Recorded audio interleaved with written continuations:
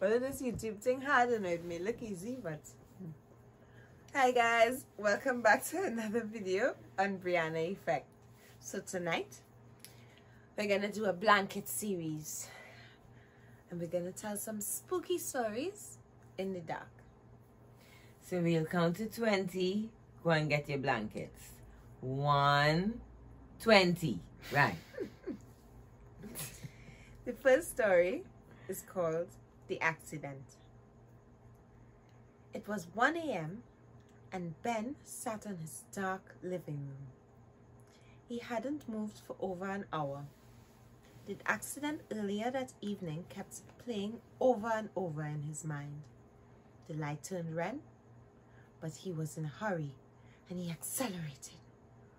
An orange blur came from his right, and in a split second there was a violent jolt. Then the bicyclist rolled across his hood and fell out of sight onto the pavement.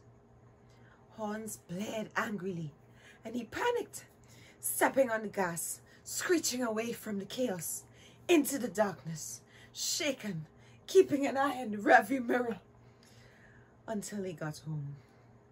Why did you run, you idiot? He'd never committed a crime before and punished himself by imagining years in jail, his career gone, his family gone, his future gone. Why not just go to the police right now? You can afford a lawyer. Then someone tapped on the front door and his world suddenly crumbled away beneath him. They found me. There was nothing he could do but answer it. Running would only make matters worse. His body trembled. He got up and he went to the door and he opened it. A police officer stood under the porch light. Sir? Asked the grim officer. He let out a defeated sigh. Yes. I'm terribly sorry, but I'm afraid I have some bad news. Your son's bike was struck by a hit-and-run driver this evening. He died at the scene. I'm very sorry for your loss.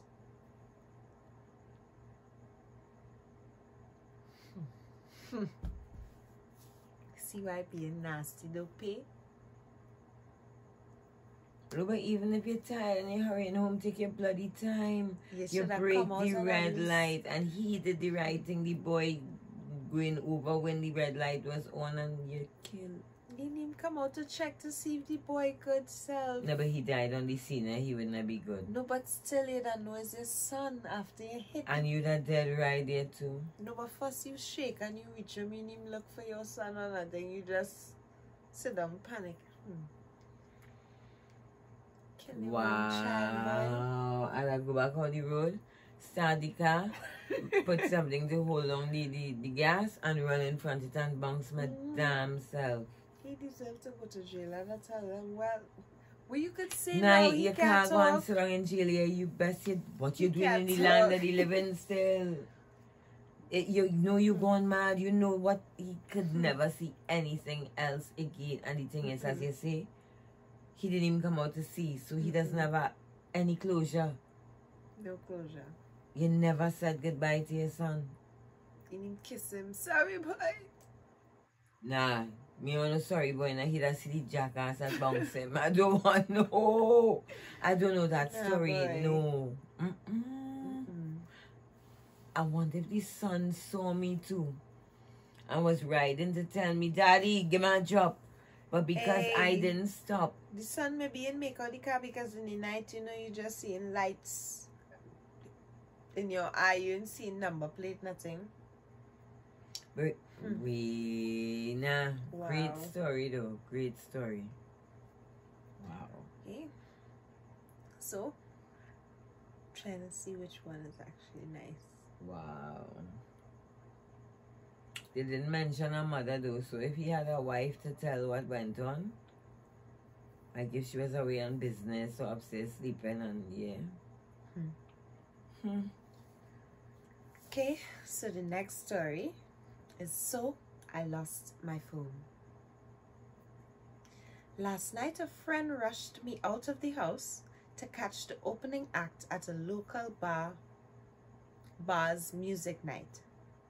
After a few drinks, I realized my phone wasn't in my pocket. I checked the table where we were sitting at.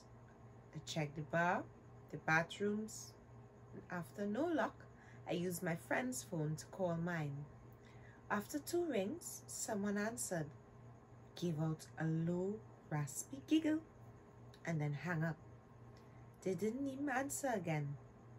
I eventually gave up as I saw it as a lost cause, and I headed home. I found my phone lying on my nightstand right where I left it.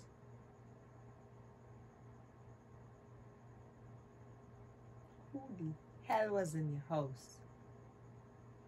Why the hell they answer the phone? Way. Wow. That one, I don't know what I'm doing. I just call my friend and say, hey, come and pick me up now. I can't sleep here tonight. Aye. Alright. And for the final story, nap in the car. Mommy always leaves me and Daddy home on Saturday nights, and me and Daddy always go and get ice cream in the car after dinner. I have to sit in the back seat until I'm a big boy. I go in the kitchen to see what Daddy is cooking for dinner after my Barney movie is over, but he's not in there this time. I saw a note on the counter that said Mommy and Uncle James were going somewhere together. I'm not sure I didn't read that good. I go find Daddy in the garage. I shut the door behind me like I'm supposed to. Daddy is in the car and he has already turned the car on. He must not be eating dinner tonight, only ice cream. I get in the back seat behind Daddy since I'm not a big boy as yet. Daddy doesn't say anything when I said hello to him. Maybe he can't hear me over the loud car. I think I'll take a nap on the way to ice cream. I feel kind of sleepy.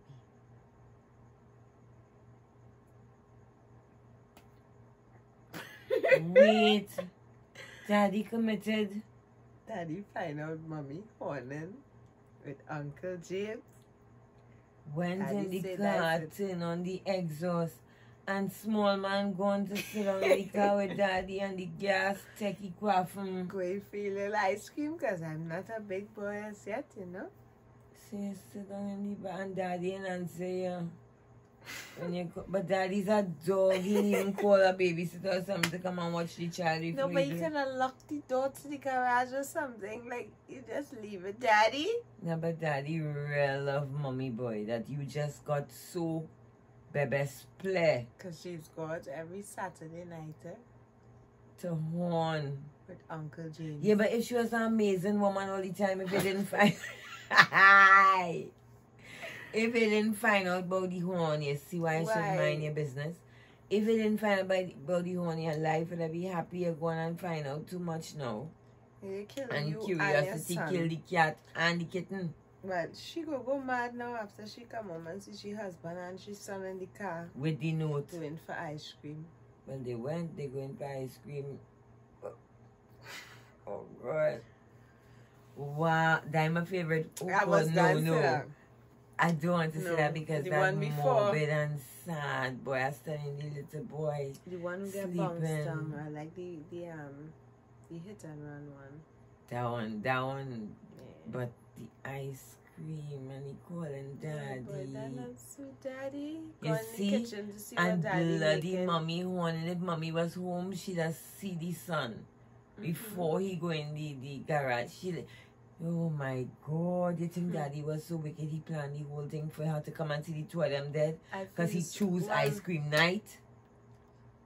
Breathe, Daddy's a dog. No better. And he, you know, as an adult, you'd already know somebody in the garage, the car running. Hey! Come on! And you just smell this thing. Daddy, why you have you smelling so weird? You're nothing, you're so innocent with the Happy eyes. to go on. And you're a good boy, you went in the back. He's a good boy. You know, you ain't big as yet, so you know you have to go in the back seat. Yeah, but daddy's still a dog because you kill yourself before dinner. You didn't feed the boy. Because the boy said that he didn't want That's dinner, he not just fair, wanted no. ice cream. The boy hungry. And he I'm dead sorry for hungry. laughing. It's a Oh, sad and emotional time. But But the guys, boy dead hungry and no ice cream. Sorry. you'll have to tell us which story you'll find was the Which one best. you voted? You voted. I voted the hit and run. I voted the ice cream, the little boy. Yeah, I'm that was sweet, sorry. Oh. But thanks for joining on the Oh, the sorry. blanket series. And Dohorn. Well, yes, these are lessons to learn. Yeah, the moral Tell of the the truth. story Don't is. just hit and run, speed off. You never know. You have to also keep in consideration somebody family going to lose somebody too. Even though in a rush, you know, be careful. You'll protect you and them. Drive with a bag in your car. If you have a hot tutu, always have toilet paper. So any emergency, do speed. Do speed. So love you guys. Thank you so much for tuning in. Bye. Please like, comment, and subscribe. And subscribe. Victoria Vulture, Photo. Brianna Effect. Bye.